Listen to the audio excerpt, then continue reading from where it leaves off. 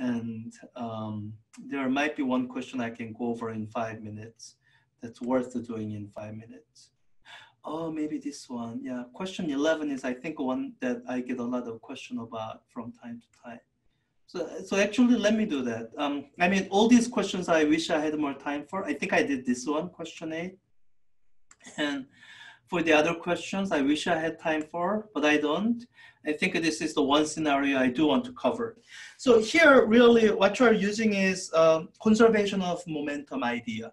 That's the main thing you are relying on. That's what you need to feel comfortable with, and what conservation of momentum means is, well, when you have the total momentum, you add up all the momentum of everything in your system, or that summation symbol might not be familiar to everyone, so let me just write out. When you have the total momentum, maybe at the before some kind of interaction, and in a situation where momentum is conserved, what conservation of momentum means is that total momentum doesn't change between before and after the interaction. So in this scenario, you are given the masses of the objects, and you are given the first mass is moving towards the second mass at this speed.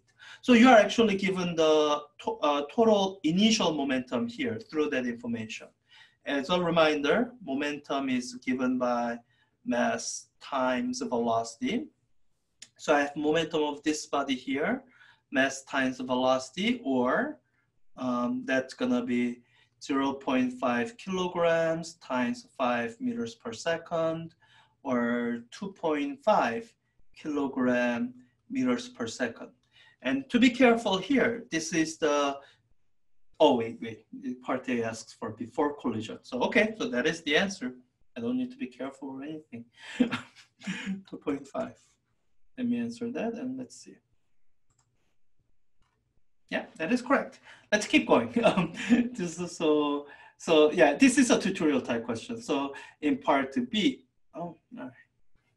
So in part B, it looks like if they were to ask about the total momentum of the system after the collision, I would give them the same answer. And that's kind of what it's saying here. Since there's no external force, total momentum is conserved, meaning the total momentum of the system after the collision is the same as what it found in it. Okay. Yeah, I guess having said that, it's kind of silly for me to ask. So what it's asking is, what is the speed of the combined masses moving after the collision? So this is where it's kind of worth looking at this combined system after the collision. I can kind of look at the combined mass here. I have two m masses. So I can kind of think of this as a combined thing that has mass of 2m. And according to this conservation of momentum, what I do know is 2m times this final speed is equal to this initial momentum, which is same as the final momentum, 2.5 kilogram times meter per second. Oh, and 2m, just so that I'm doing this easier. M is 0.5 kilogram, so 2m is 1 kilogram. So, oh, kilograms cancel out. One is 1. So I have the final speed is 2.5 meters per second.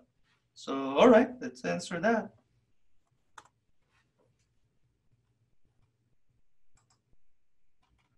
Yeah, that is the speed. Yeah, I think I actually picked this 0.5 kilogram number on purpose because it makes math easier. All right, I don't think I want to clear entirely. Let me just erase some of these. So let me kind of wrap up the remainder of the question. So this is once again, tutorial type question. It's kind of trying to walk you through this kind of consideration that I'll be teaching you to do a lot in Physics 4A. Okay, it says, we call this type of collision totally inelastic collision. And you're going to shortly see why. Calculate the total kinetic energy of the system before and after the collision. All right, let me write down some of these things as a reminder to myself. m is equal to 0.5 kilograms, and the v initial was equal to 5 meters per second. So when I look at the kinetic energy, the total kinetic energy before the collision, so it's just gonna come from these, a single mass moving at this speed. So initial kinetic energy will be 1/2 times the single mass, 0.5 kilograms, times the speed squared, 5 meter per second squared, or doing this in the calculator, 0.5 times, 0.5 meaning 1/2, and then 0.5 meaning kilogram times 5 squared. Okay, that all looks right, equals 6.25. Okay, so my initial kinetic energy is equal to 6.25 kilogram times meter squared per second squared, or joule. All right. Yeah, I guess I can put that in and kind of verify my answer as I go. Each blank counts as a part, so you don't have to answer both parts. Okay. So total kinetic energy of the system after the collision. If you put in 6.25, you're gonna get told that it's wrong, because it is wrong. Let's just apply this formula again. So,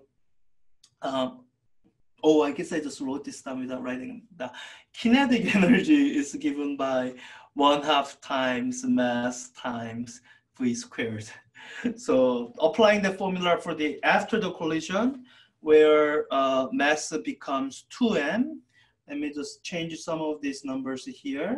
So the mass becomes 1 kilogram, or 2 times 0.5. And speed, I worked it out before.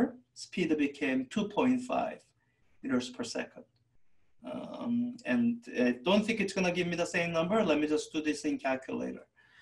0.5 times 1 kilogram times 2.5 squared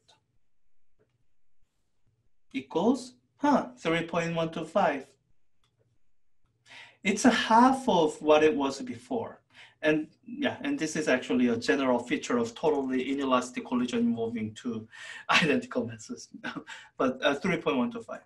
But what's a kind of a general feature here is that when you have a collision where two things stick together, kinetic energy is not conserved. And so here, as far as explaining this goes, wait, not conserved totally, because most amount, that here it did not go to 0. And what it's saying is it may not be possible for total kinetic energy to go to 0. And the reason is that it's to conserve momentum. In collisions, momentum is conserved most of the time. So either the initial momentum has the same final momentum. If initial momentum wasn't 0, the final momentum isn't 0, and that means final velocity isn't 0. So yeah.